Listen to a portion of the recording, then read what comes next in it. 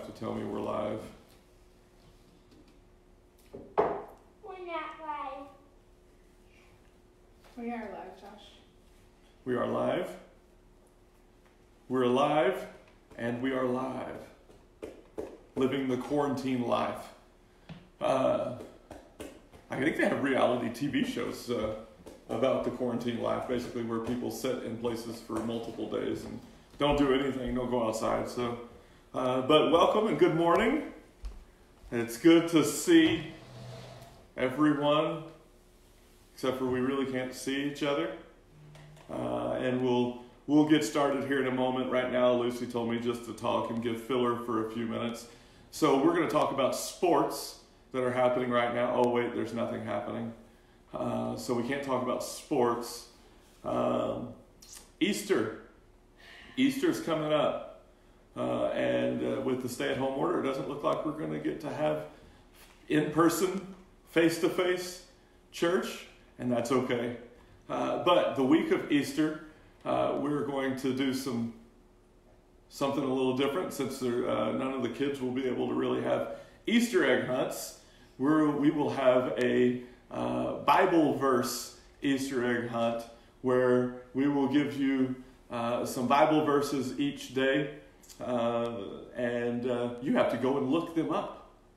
What an amazing concept. You have to look up Bible verses. You can have your kids do it. You can do it as adults, which means you actually get to be a part of it. How exciting is that? You get to look up a scripture verse in the Bible, something that we should always be doing, right?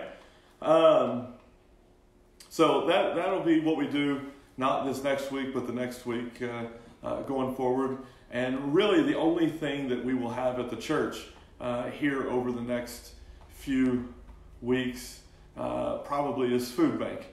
And so don't forget about that. Let people know about it. If they need food, we can get them food, and we will be getting them food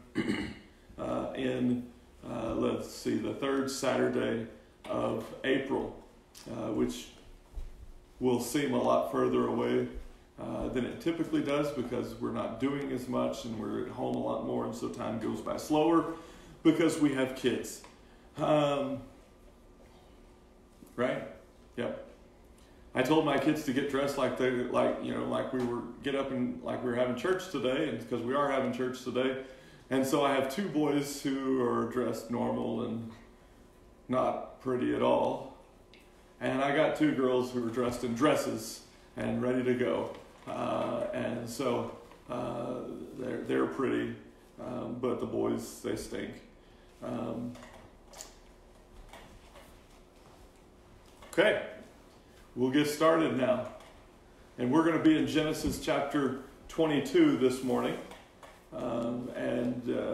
I tell you that so that you can open your Bibles to that spot and be ready here in a few minutes when we get to that. But first, let's begin with prayer. So if you'll bow with me. Lord, thank you for today. Thank you for the technology that we have today, that we can still come together and worship you even when we maybe can't actually physically gather together. Lord, thank you for the churches all across America and across the world today that are doing the same thing that we're doing, either Facebook Live or they're recording. Lord, thank you for letting your word go out and be heard, Lord. And we know that it won't return void, that when it goes out, it can change lives, and it will change lives, Lord. And we ask that you do that with us this morning, Lord, that not only is it heard by those who maybe don't typically come to church, but that it is heard by us who are at church often, Lord. But we need a reminder of all that you do and the glory that you have for us, Lord. Lord, thank you for friendships. Thank you for family, Lord. And thank you for your mercy. In Jesus' name I pray. Amen. Now, before we get to talking about the passage, I want to remind you that if you have prayer requests, you can always send us a message on our Facebook page. You can send us, you can put it on the screen if you want to put it on the screen. But probably the easiest way is just a Facebook message to the church. Just a few of us see that, and then we can disperse it out and make sure that others know about it and can pray for you and whatever may be going on in your life. So this morning, we're going to be in Genesis chapter 22, and we're going to read verses 1 through 14 here in just a moment. But this passage is about Abraham, and you may have read it before, you may have heard about it before, but Abraham was an old guy, well into his years at this point, well over 100, and his wife Sarah was probably in her hundreds by this point. And so you have Abraham, and you have God speaking to Abraham, and you have his son Isaac in this story. And so let's read, starting in verse 1, and I'll try and read fast enough that you don't fall asleep. For those who may have issues with that, like I might at some points. But starting in verse 1, reading through verse 14, it says, Sometime later, God tested Abraham. He said to him, Abraham, here I am, he replied. Then God said, take your son, your only son, whom you love, Isaac, and go to the region of Moriah. Sacrifice him there as a burnt offering on the mountain I will show you. Early the next morning, Abraham got up and loaded his donkey. He took with him 2 of his servants and his son Isaac. When he had cut enough wood for the burnt offering, he set out to the place God had told him about. On the 3rd day, Abraham looked up and saw the place in the distance. He said to his servants, stay here with the donkey while I and the boy go over there. We will worship, and then we will come back to you. Abraham took the wood for the burnt offering and placed it on his son Isaac, and he himself carried the fire and the knife. As the 2 of them went on together, Isaac spoke up and said to his father Abraham, Father. Yes, my son, Abraham replied. The fire and the wood are here, Isaac said, but where is the lamb for the burnt offering? Abraham answered, God himself will provide the lamb for the burnt offering, my son. And the 2 of them went on together. When they reached the place God had told him about, Abraham built an altar there and arranged the wood on it. He bound his son Isaac and laid him on the altar and on top of the wood. Then he reached out his hand, took the knife to slay his son. But the angel of the Lord called out to him from heaven, Abraham, Abraham. Here I am, he replied.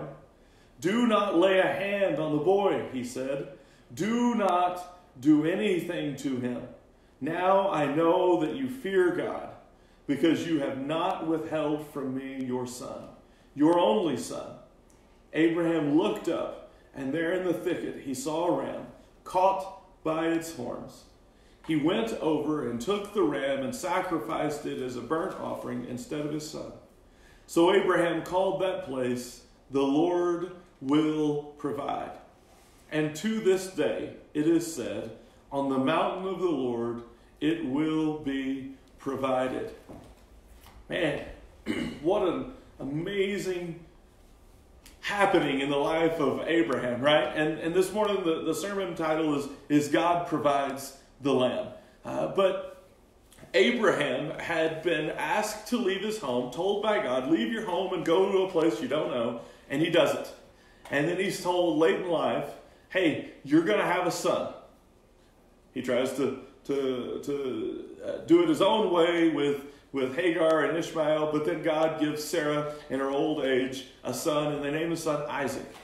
And now here in this passage, God says, Abraham is ready. He is willing, because he says, here I am. What do you want from me, God? What do you need from me, God? He's listening to him, and he says, I want you to take your son Isaac and sacrifice him to me. What? Yeah, you heard me right. You heard me right. And we never see Abraham hesitate here, just so you know. We never see him hesitate in asking God, why do you want me to do this, God? He just says, okay. And he gets up the next morning, and he takes Isaac, and he takes 2 servants, and they get the donkey, and they get the firewood, and they get the knife, and they have rope, and they've got fire, the stuff to make fire with, and they're ready to go. And they go. And this is not something where Abraham was able to go, okay, God, I will do that, and then immediately it happens. This is a 3-day journey. Okay? Go to the place where I have told you to go and sacrifice your son there. So they get up and they leave, and it's 1 day, and they rest and they sleep. And it's 2 days, and they rest and they sleep. And then you 2 guys, you stay here. We're going to keep going, and we're going to worship, and we're going to come back. And as they're going, Isaac's like, hey, Dad, I see the wood. I see the knife. See the fire. Where's the lamb? Where's the lamb? And in maybe one of the great statements in all the Bible, Abraham says, God will provide the lamb. God himself will provide the lamb for the burnt offering, my son. He doesn't tell him at this point, hey, it's going to be you. He doesn't say, I don't know. He says, God will provide the lamb. Now, if that's not faith and trust in God, I don't know what is. Okay? You're talking about going and sacrificing your son, and he asks you where the lamb is, and your response is, God will provide. And so they get there. They get there, and Isaac's got to be thinking, okay, God, you said God's going to provide the lamb. Then how come you're putting me on the altar? How come you're tying me up? How come you're raising your hand with the knife in it to sacrifice me? He's got to be wondering what's going on.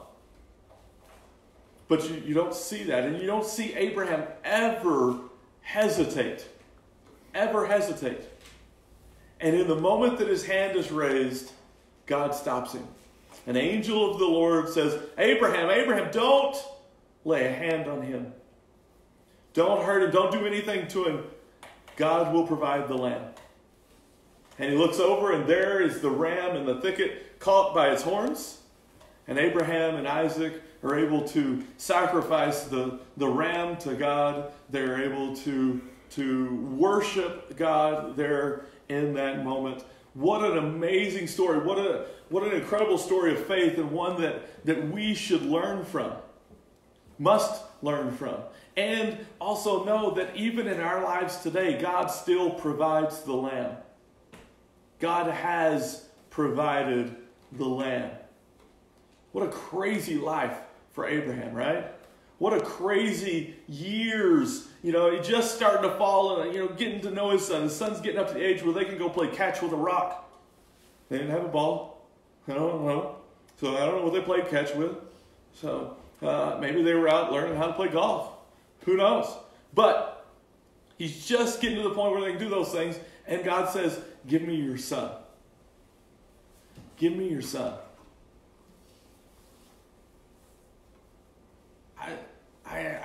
You begin to wonder, what's God doing here?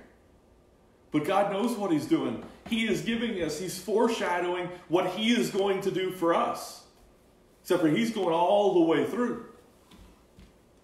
So let's look at a couple of things here in this passage. First off, what is a burnt offering? You got to know what this is. Now, if you want to know what it is and read more about it, go to the book of Leviticus. Everybody dislikes Leviticus because it's boring and it's got some weird stuff in there. But the first 7 chapters give you a picture of the sacrificial system. And it may be the only paper in college that I ever got an A on. That's a humble brag, yes. I did get an A on like one paper in college, and this is the one I really enjoyed writing and learning and studying about the sacrificial system, because The burnt offering, what it is it's an offering that is done to make payment for sins in general, which means sins that we know about and sins that we don't know about. Okay? Now, what does it mean? Well, it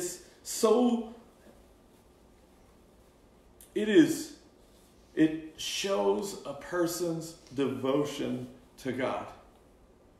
Shows a person's devotion to God. So the offering, the sacrifice that they were bringing, that Abraham was bringing, was showing his devotion to God.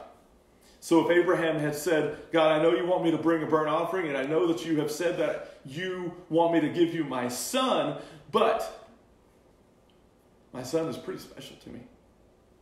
I mean, God, you gave me this son. I was 100 years old. Not 99. 100 years old. And Sarah was 90. This will devastate her. You want me to... God, how about my best ox? A bull. Pure. How about that, God? We never see Abraham hesitate. Remember that. Remember, we never see Abraham hesitate, but God is asking him to bring his most prized possession and give it back to him. So a burnt offering is one that makes atonement for sins in general, but it more importantly shows a person's devotion to God. So to begin here, God is asking Abraham to sacrifice his son, not because he wants to kill Abraham's son, but so that Abraham could show his devotion to God. Now you got to remember, Abraham has already made a covenant with God years ago.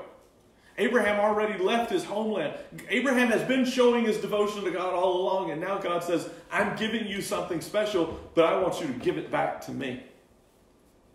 I want you to give it back to me. That'd be like somebody giving me, a German chocolate cake. We'll go with food. Here, Chris, here's a German chocolate cake. But before you eat it, I don't want you to eat it. I want you to give it back to me. Are you crazy?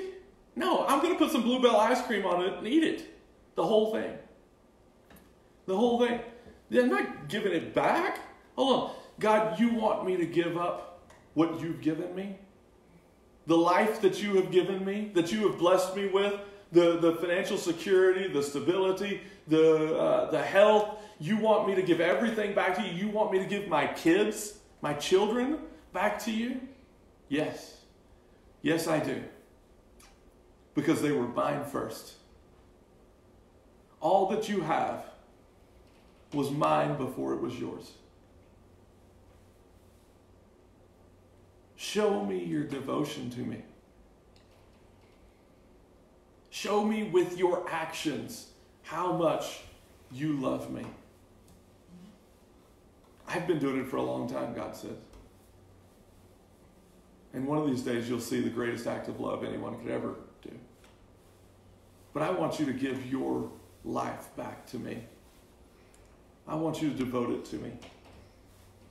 So the question for us then is, what is God asking us to be willing to give up to show our devotion to Him? What is holding us back from completely devoting our lives to God?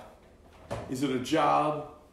Is it school? Is it sports? Is it running? Is it our health? Is it financial security? Whatever it may be. And seriously, whatever it may be, in your life, figure out what it is and write it down somewhere. And then give it to God. Don't hold on to it. Pray about it. Figure out what is keeping you from being fully devoted to God. That God is saying, give me that. Give it back. It wasn't yours. It's not yours. Give it back to me. And then give it to Him. Write it down and pray about it so that you don't forget about it. And think about it. Know there is something in all of our lives that we hold on to typically.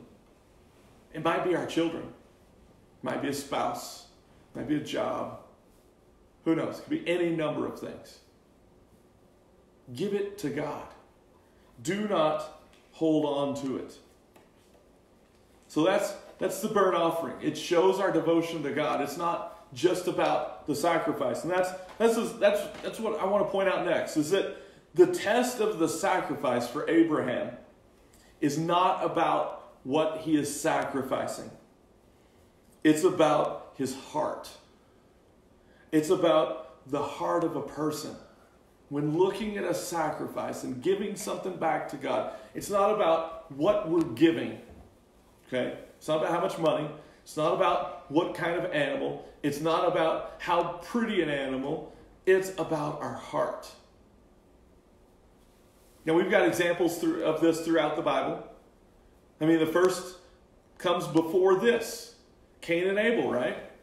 Abel brought a sacrifice that was first fruits. It was the fat offering from his flocks, the firstborn of his flock. And Cain, it says, brought some of his fruits and vegetables. More than likely, and it doesn't specifically say what was wrong with Cain's sacrifice, but more than likely it had everything to do with his heart. That he was just bringing to bring. He was just giving to give because it was what God required. God's not so much worried about what you're giving, he's worried about your heart with it. Ananias and Sapphira, if they had said, okay, we're giving this much money, and they gave that much money, would they have dropped dead? No. But they lied about how much they were giving. They lied about their tithe. They lied about their offering. And so God said, your heart is wrong. Your heart is deceitful. We can't have a deceitful heart. God's not worried about the animal or the vegetables or the fruit. He wants us to have a heart of obedience. Look in the book of Deuteronomy. He says it over and over again. I want you to have a heart of obedience that gives everything back to me. Not just one that says, I'm giving because I'm supposed to give. I want to have a heart of obedience. Micah chapter 6, verses 6 through 8 says, with what shall I come before the Lord and bow down before the exalted God? So what offering, what sacrifices shall I have? Shall I come before him with burnt offerings, with calves a year old? Will the Lord be pleased with thousands of rams, with 10,000 rivers of olive oil? Shall I offer my firstborn for my transgression, the fruit of my body for the sin of my soul? And then it says, he has shown you, O mortal, what is good. And what does the Lord require of you? And he doesn't say the best of the flock. And he doesn't say your firstborn. But he says to act justly, to love mercy, and to walk humbly with your God. God's not looking for you to give him animals. He's not looking for you to, he wants you to give money to the church. It's part of how the church stays afloat and does the things that it does. But it's not about how much you give. It's about the heart that you give it with. It's about your heart and your attitude with which you bring your offering and your sacrifice to God. A humble heart. An obedient heart. A just heart. One that loves mercy. Not one that's self-seeking. Not one that's I don't care what anybody else needs. I just want to get what I can while I can and then move on. Or maybe if I bring this sacrifice, God will give me blessings. It's not about what we get back. It's about learning how to come to God with a heart that is humble. Abraham said, God, I know that you gave me this son. But you gave him to me. I'm willing to give him back. Abraham's heart and his faith and his attitude about who God was in his life was displayed for 3 days, walking towards sacrificing his son and giving it back to God.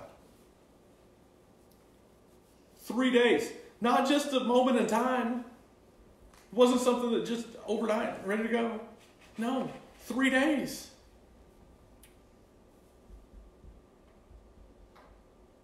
What kind of heart and what kind of attitude do you bring when you bring your sacrifices to God? Don't do it mad. Not with anger.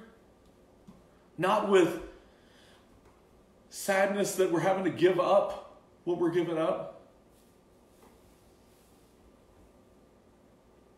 But with joy and with humility that it's God's. It was God's before it was ours, and now we can give it back to him. And then God will provide the lamb. So we've had the burnt offering. We've talked about what really sacrifice is all about. And then we see in this passage with Abraham and Isaac, Abraham says, God will provide the lamb. God is the great provider. The great provider. No one better. I can't do better. Your family can't do better. The best preacher in the world can't do better. The President of the United States can't provide more. God is the great provider. When we think of God as a provider, we typically think about hunger, our physical needs, shelter, health, job, financial security, all of those things, right? We think about God providing. Sorry, had to decline a phone call. I mentioned that to my wife earlier. What happens if you get a phone call during the middle in Facebook Live? What happens? I don't know. Well, you just decline it. That's what I did. Call them back later.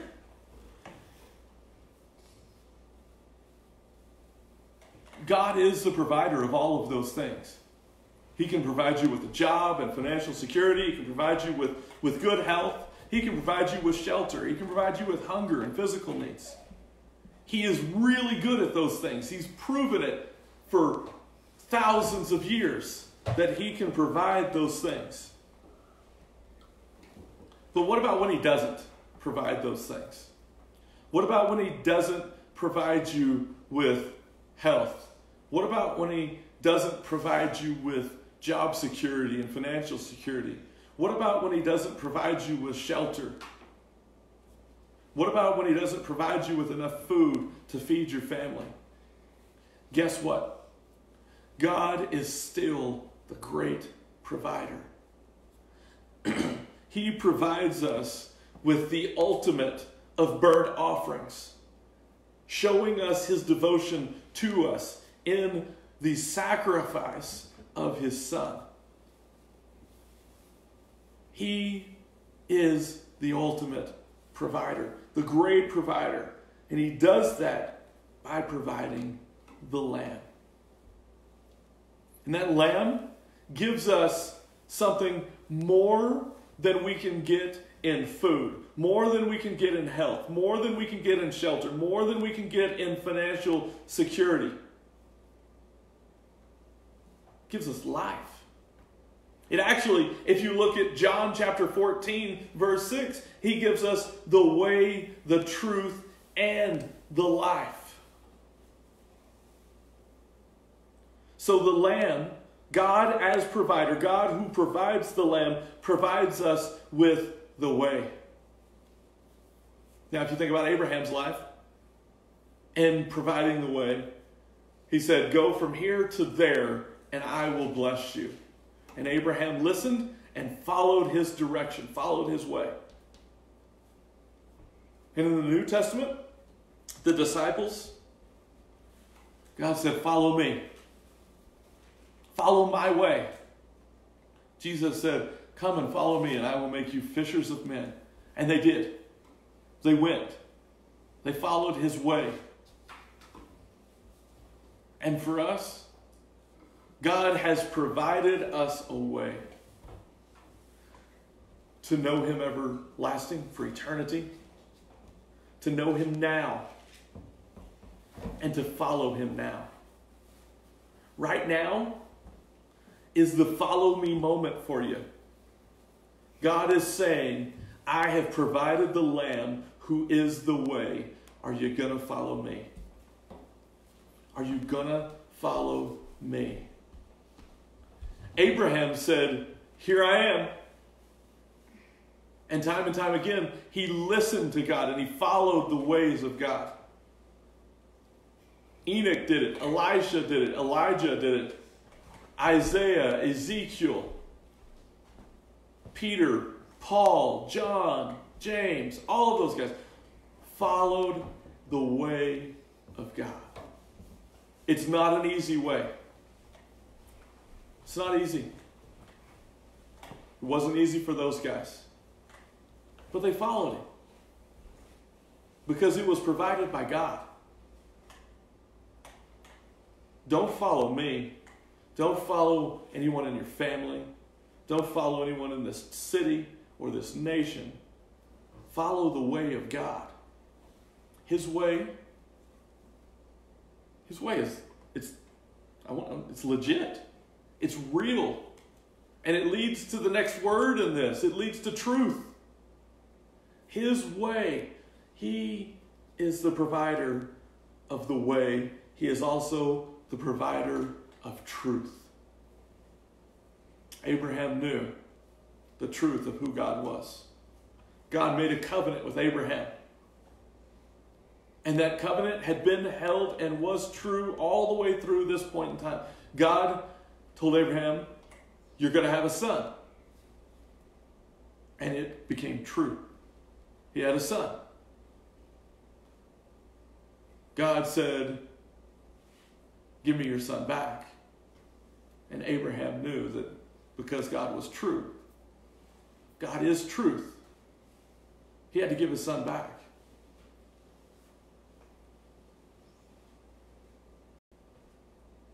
The disciples, they saw Jesus. They saw what he did. They saw how he treated people. And they saw truth embodied in the Lamb. They saw truth in the Christ who died on the cross. We have truth still today. How do we get it? How do we know it? It's right here. It's right here. It's in the Bible. This is truth. And how do we know it's true? Because everything that has been prophesied has come true. Because Jesus died and was raised from the dead, and there is no dispute in that truth. And he said he's coming back again. Well, how do we know that's true? Right here in our hearts. Because we haven't seen it yet, but it's coming one day soon. It's coming soon. Be ready. Be ready by knowing that the God who provides the Lamb, provides the way, provides the truth, and then we see that he provides life. God provides life in the Lamb. Now I'm going to keep going back to Abraham, because Abraham saw that God provided life in the form of a baby boy, Isaac. And then he saw it in the sense that he provided life in keeping Isaac alive and providing a lamb for them to sacrifice there on the mountain. But the greatest example of this for us and for the disciples was Jesus Christ on the cross. Jesus Christ on the cross is the lamb that was slain to wash away the sins of the world. No greater sacrifice has ever been made and ever will be made. But we know that it is, and he is the lamb that gives life because he came back to life. He conquered death. Death has no hold on him. Witnesses saw him time and time again after the resurrection until he ascended into heaven. And now, how do we know? How do we know that he is the lamb that gives life? Well, if you have ever seen a miracle, he still does those. Someone healed, someone given life, someone brought back from tragedy when you would have thought, no, it's not possible. What about just when he provides for you? So we're talking about God as the provider here, and he's providing the lamb, but we know that he is the lamb that was slain for us because he provides everything else for us. And it may not always be exactly what we want, but he provides everything we need. Jobs, homes, church family, friends, shelter, whatever it may be. And I may mention those more than once. God provides life. And he wants you to have that life. He wants you to know that life. And when I say know that life, I don't mean just knowing that there is a God.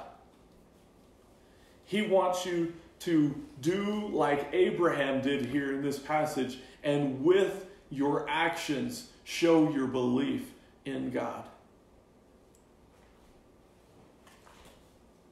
and who he is. The giver of life wants you to respond to him with your life. It can't just be words. He accepts our belief, but then in response he says, follow me.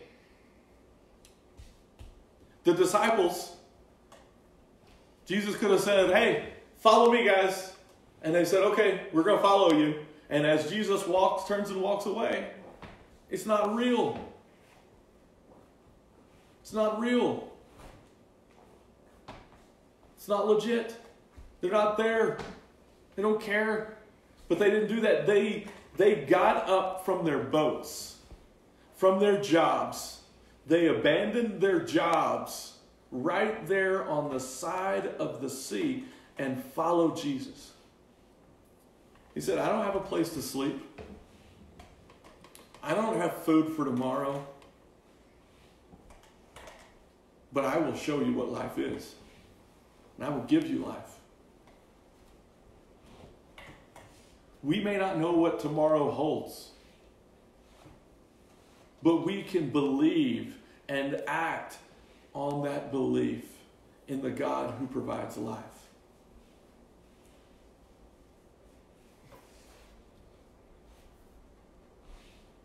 It's not just about making a statement. It's about showing our true devotion to God. He has provided the lamb.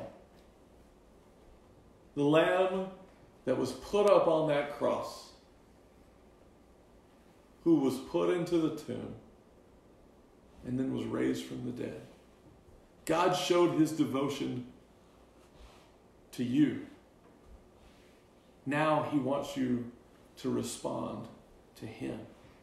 And he says, I am the way, I am the truth, I am the life. No one comes to the Father except through me. So this morning, you gotta figure it out, right? Okay? You gotta figure out what's keeping me from being devoted to God. What What is my attitude and my heart saying when I bring my sacrifice to God? And then am I taking advantage of the truth that God is the provider of the lamb? That He has given me a way. He has shown me His way. That He has shown me His truth. And that He gives me life.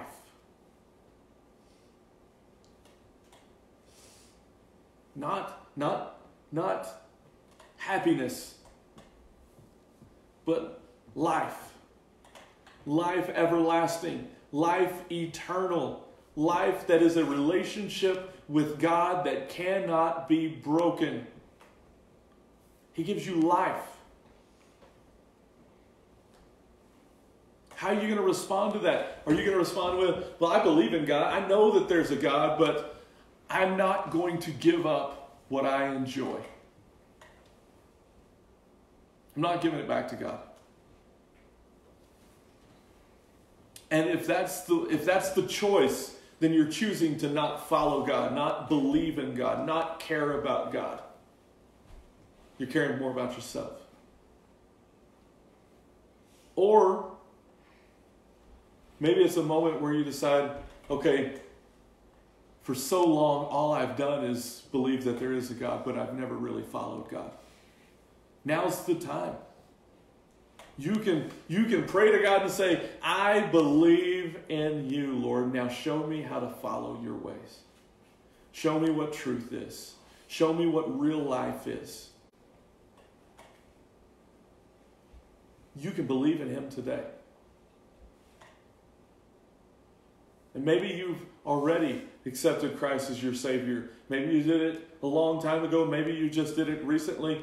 But maybe you're at a point where you're like, you're holding on to things as opposed to releasing them and giving them to God. And He's saying, give them to me. Let me show you. Let me give you life abundantly. Not just life, but life abundantly. Give those things up to Him. Today is the day to give those things up to Him and experience the fullness of what He has to offer. Don't just experience it partially. Let's go back to German chocolate cake. That'd be like eating the cake without the icing. Don't do it. It's not as good then. It's still good. But why would you not want to experience the fullness of what God has to offer you? Don't. It's not the hokey pokey. Don't just put a little bit in and take it back out. Head first. Follow Him. Dive into His presence. He loves you. He is the one who provided the lamb for me and for you. Do you believe in Him? Have you given everything to Him? Do that today. Bow with me. Lord, thank you for your word. What a precious word it is.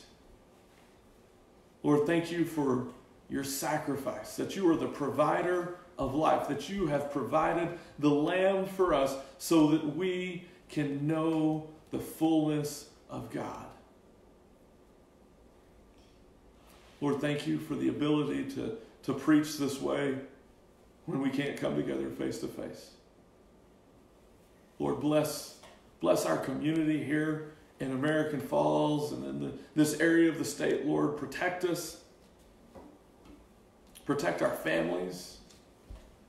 Lord, but most importantly, let your word go out with a powerful movement right now. Let your word be heard by thousands, if not millions, who haven't heard it before, and let them respond. Draw them to you, Lord. Start a revival with this moment in our country, in our world, where maybe we're separated, but we're not separated from you. heal our land, and bring it to its knees. Lord, we want to experience the fullness of who you are. In Jesus' name I pray. Amen. A couple of quick announcements before we disappear into the world of no Facebook.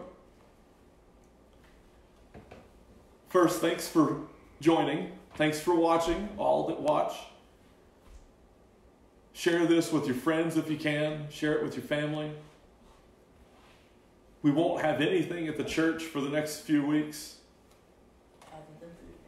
We will continue to go live each night when we can. It may be recorded sometimes if we've got something going on.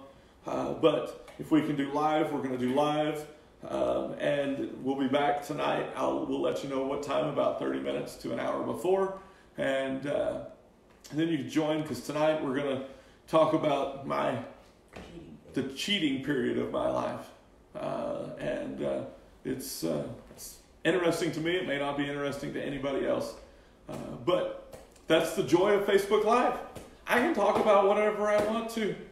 You don't have to watch, but it's nice if you do. Have a great afternoon. Enjoy your families. Love on people. And Merry Christmas. Merry Christmas. Merry Christmas.